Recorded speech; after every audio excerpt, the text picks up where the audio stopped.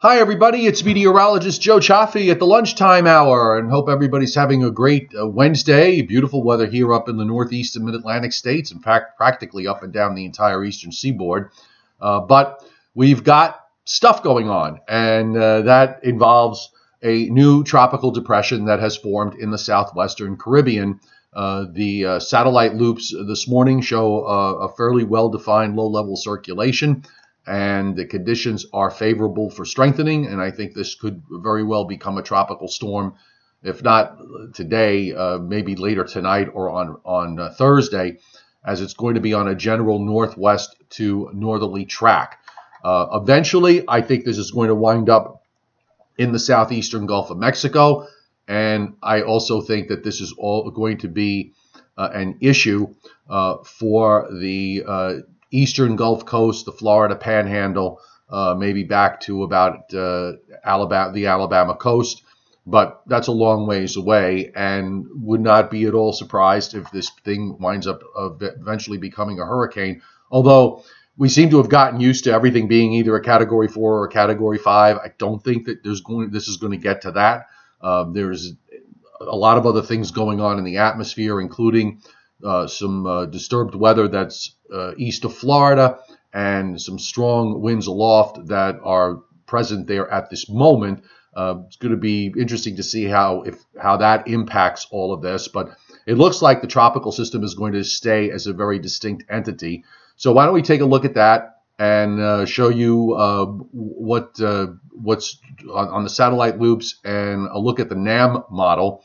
And then we'll come back and we'll take any of your questions. So just hang on, be right there. We have the season's 16th tropical depression that has developed this morning. The Hurricane Center has just designated this tropical depression 16 based on the satellite loops that we're looking at. And an Air Force plane is going to be investigating this this afternoon, and we'll see if it has attained tropical storm status. The next name on the list is Nate. One of the things that we can see from the loop is that there's very little wind shear going on. Clouds are rotating around what appears to be a circulation center. If I had to guess off the visible, it's somewhere up in there, and there are some curved bands of convection that are rotating around it. So the only thing that may inhibit some intensification to a degree is the fact that it is its proximity to land. There's Central America, Nicaragua, Honduras, and also the fact that this is part of a large gyre of tropical moisture that extends down into the Pacific. You can see on the Pacific side, there's quite a bit of cloud cover there and convection. And on the wider view, you can also pick it out quite well. Also complicating matters just a little bit is we have this area of disturbed weather that's sitting in the southwestern Bahamas. It's bringing some rains to Florida over the last several days. This is non-tropical in nature at the moment, and I think it probably will remain that way. But we've got strong upper level winds here that are preventing this from developing into a tropical system. What may eventually happen out of this is that you might get some kind of a low, a surface low that may try and form, but I really think that that's going to be minor as it moves up toward the northwest. This is the area, of course, that we're going to be concerned about as it takes a track somewhere across the northwestern Caribbean and eventually finds its way up into the eastern Gulf of Mexico. When we look at the hurricane set models, the hurricane tracking models, they're all pretty much showing this moving into the central or eastern Gulf. The models have actually shifted to the east. The European model probably is best represented by the track in the this brownish line, the farther east track. I'm not sure exactly what model that is of the hurricane tracking models, but the European was very close to this idea of taking it close to the western tip of Cuba and then into the eastern Gulf of Mexico and eventually into the Florida Panhandle sometime late Sunday or Sunday night. At least that is the plan of attack at the moment. So we do have the new NAM out, and we can take a look at the new NAM. courtesy of tropicaltidbits.com. Thank you, Levi Cowan, as always, for your wonderful work and for letting us share it. So here we don't have tropical views of the NAM because it's basically just the United States down to about just a little bit north of 20 degrees north. So, but as we move it along, you can see that low that you see there is part of that disturbed weather that's sitting off the Bahamas. That's not the tropical system. That's going to burst onto the scene here later Friday afternoon. You see it come out into the Gulf of Mexico and turns it eventually going north and northeastward. It does bring the pressures down low enough that the NAM would certainly suggest that this could reach minimal hurricane status, and indeed the Hurricane Center is forecasting that to happen in their official forecast. Now, let me just show you what's going on in the upper air, because you do have this ridge in the east that begins to flatten out a bit. The jet stream is running across the Great Lakes and into New England. We have a trough that's coming out of the plains, and there's a bit of a ridge off just east of the Bahamas there that's steering this system northward, and you can see it here. Now, another trough approaches that comes out of the plains, pulls it up, and the ridge off the east coast weakens, and that causes this to turn eventually toward the northeast. So to do something like this. I think this could potentially be a significant rainmaker for the mid-Atlantic states, and maybe on up even into southern New England next week as this moves northeastward, provided that the model is correct in this idea of it being a bit more to the east rather than to the west. You got to get them to go up the east side of the Appalachians in order to produce a substantial rainfall here. And the rainfall, I say substantial because of the fact that it's been bone dry for the last month plus in some areas. Some spots haven't even seen a drop of rain. So this does have the potential for at least alleviating some of the dry conditions. We're not in any kind of drought at this point again, but certainly it has been dry from for the most part from late August into this first part of October. So this might give us an opportunity to break that dry spell. So we will, of course, check with as the weather models come in this afternoon, and we will update you on this this evening. I'm going to stop it right here and take some of your questions. So just hang on 1 second.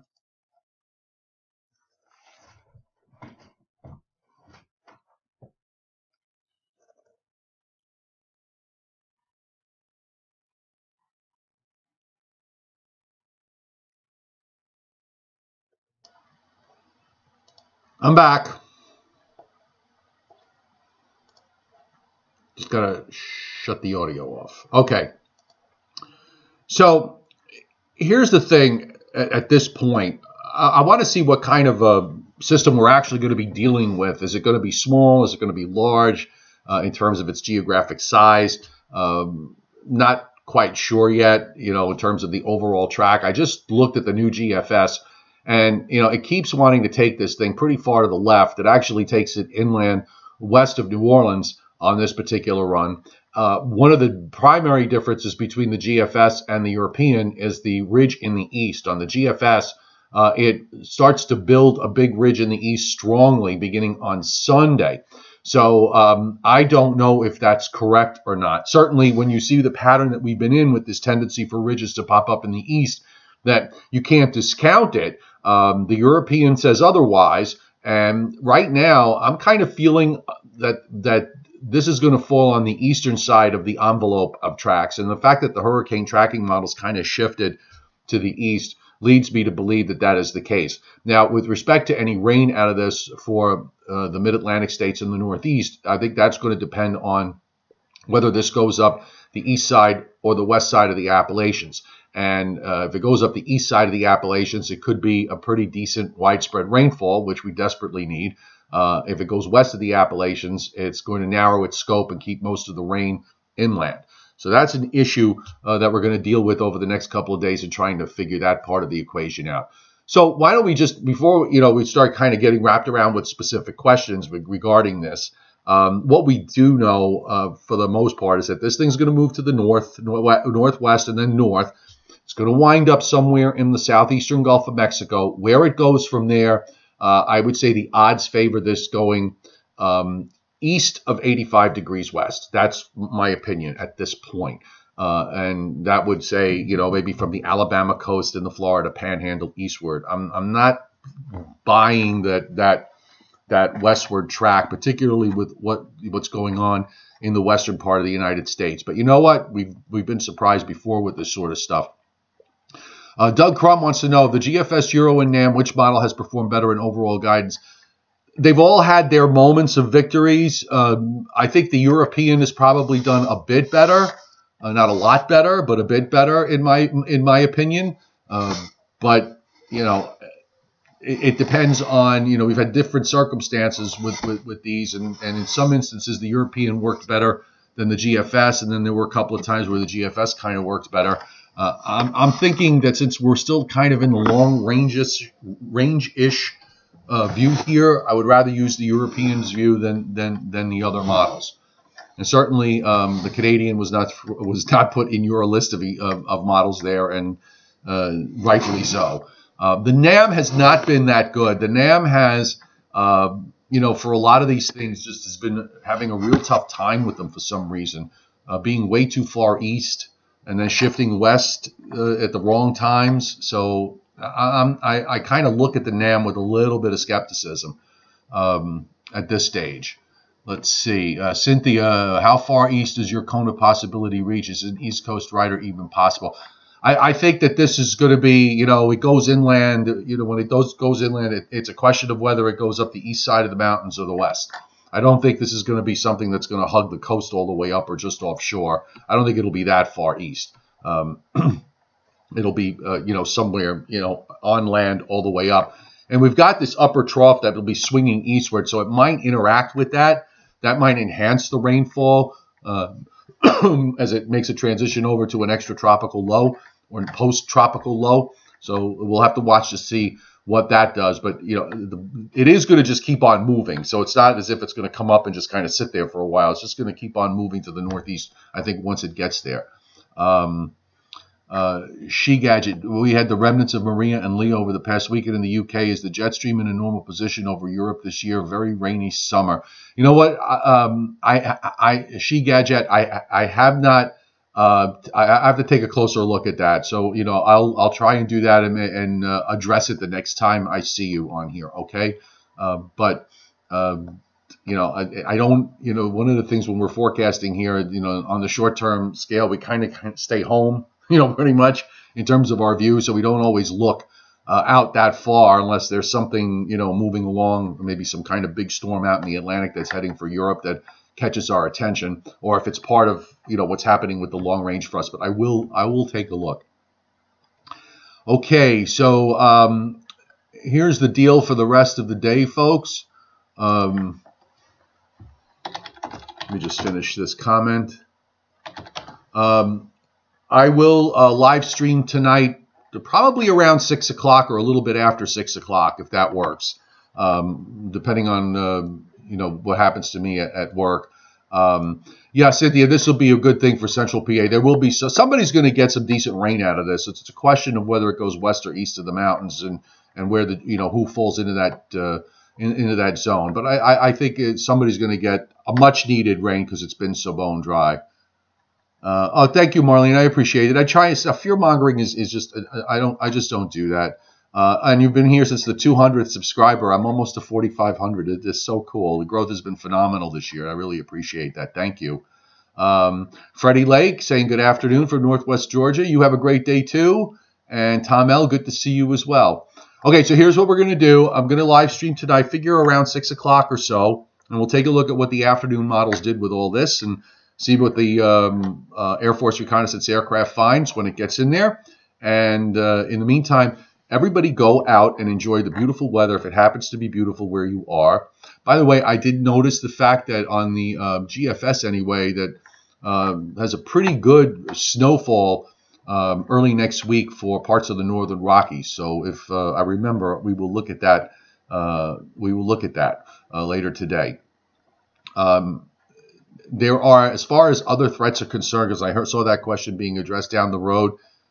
We said after we get this brief break that we'd probably see a few more fire up. So this one will be one of those few, and we'll probably see a couple of more between now and the end of November. So the hurricane season certainly is not done yet, not by a long shot. All right, have a great day, everybody. We'll see you tonight again, right around 6 o'clock or so, and we'll take a look at what's happening. We might have Tropical Storm Nate by then, and we'll have the afternoon run of the European, which will be great. So this way we can see what it's doing. One of the things with the European today, by the last several runs, it's been very consistent with where it wants to take this. It really hasn't varied very much at all.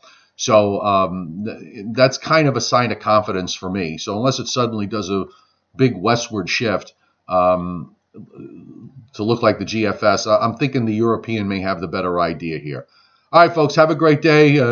Leon, good to see you on here as well. And we will talk to you soon.